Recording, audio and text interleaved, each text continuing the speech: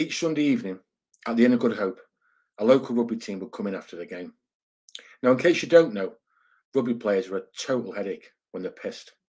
With me being aware of Graeme's mental health issues, I had told him that I would be the one to deal with him if there happened to be any trouble. Graeme was to remain an observer and could just back me up. One Sunday, a barmaid came over saying she had a problem getting paid by one of the rugby lads. I approached the 6 or 7 of them, who were already pretty drunk. I really didn't need any drama, and I was hoping to smooth out the situation in an amicable way. So I asked the guy why he didn't pay his bill. He told me he had put £20 on the bar and that someone had eaten it, so he wouldn't be paying again. I started to tell him that he wouldn't be served any more drinks until the last ones were paid for, when one of his mates said, "Don't tell him what he can and can't have. And if you've got a problem with us, then come and try your luck with me." Oh God, I thought, here we go. Not because I was concerned about the big guy, but because I had spotted Graeme had approached and was standing right behind him. Graeme, being an ex-professional footballer, had been taught to headbutt through a target for optimum power. So when Graeme spun this guy round and headbutted him, he was knocked out cold before he hit the deck. Like a lot of pub fights, the first minute was mayhem. It's when everybody wants to join in and is full of adrenaline and confidence. After the first few violent acts, however, you can usually spot the men from the boys. I ended up in front of 2 of the rugby lads with a broken chair leg in my hands. I could see they didn't really want it, and I didn't really want to hurt them anyway. So I told them it was in their best interests if they did one quickly, which they did. When I turned round, I could see 2 unconscious on the floor, one either side of Graeme. Graeme himself was like a human sandwich between 2 further guys, one grappling with him from the front, the other from behind. Approaching from the rear, I had a free shot, which usually I aimed straight at the jaw. However, the previous week I'd been at home making a cup of coffee, and after stirring the boiling hot drink, I jokingly pressed the teaspoon on our Mark's neck. Of course, he reacted furiously, and as I was trying to run away, he punched me in the centre of my back, leaving me in horrific pain. So in an instant, I decided to hit the guy with a 90% punch in the centre of his back. To my horror, the punch had no effect. He turned around and picked me up by the waist, literally leaving my legs dangling in the air. It may have been a big effort, but he obviously wasn't the smartest, as he had left my hands free.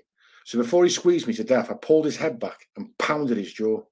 After having learned from my first punch, I let him have the extra 10% in the second one. He fell back onto the bar stunned. He was at my mercy, but I could see the look on his face had changed, and he didn't want any more. My next problem was stopping Graeme from finishing him off. I growled at him to make a quick exit, while I attempted to restrain Graeme.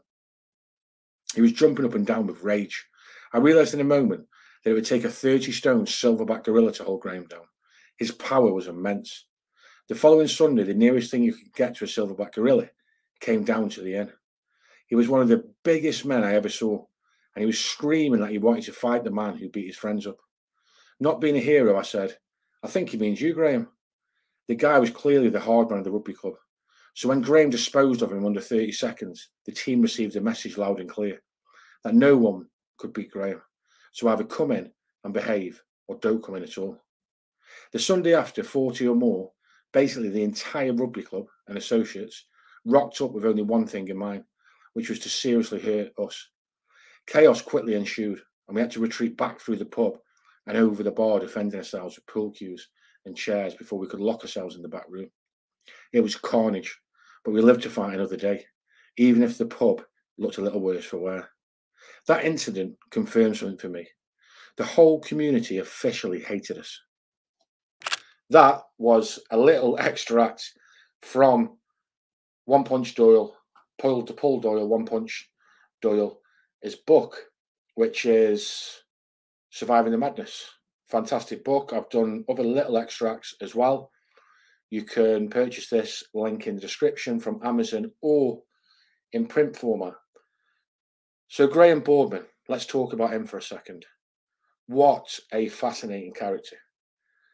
I've really dug deep and tried to find out more information. Obviously, Paul was his best friend, so he knew him best. And he mentioned that he played football for Coventry, which I guess would have been at a younger level or would have been like a B team type of gig. I can't find any mention of him in any of the historic Coventry archives. I've contacted the club, can't get anyone to give me a call back to let me know whether he was or wasn't. I've reached out to friends of mine in Salford and Manchester. No one. They all know of him, and a lot of the people had met him and had seen him in action even.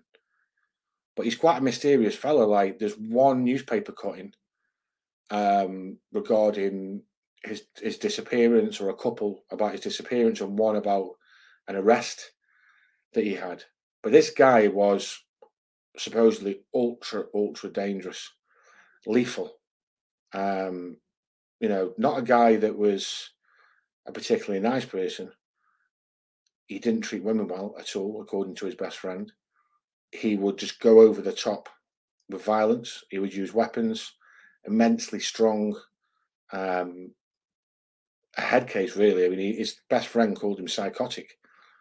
But having said that, he had he used to put on like a plum accent and stuff. So I don't know if he was actually from Manchester or Salford. Why would he have been playing at Coventry?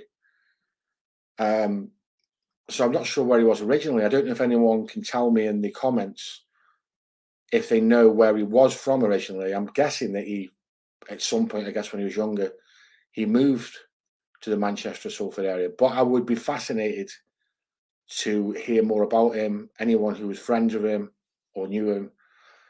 For those who don't know, it's thought by the police, National Crime Agency, and his friends that he met a really grisly death. In the book, Paul Doyle goes on about this guy in Holland, a huge crime boss globally, who he fell out with. He'd actually worked for him for a bit him and Paul had worked for him as minders. They'd been involved in stuff over there with him.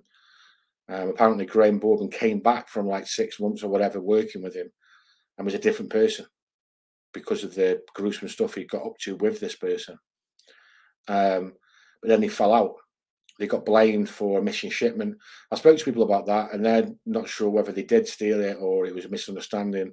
But whatever happened, tempers frayed, and this big crime boss and Graeme were going hammer and tong, telling each other what gruesome things they were going to do to each other once they caught up with them.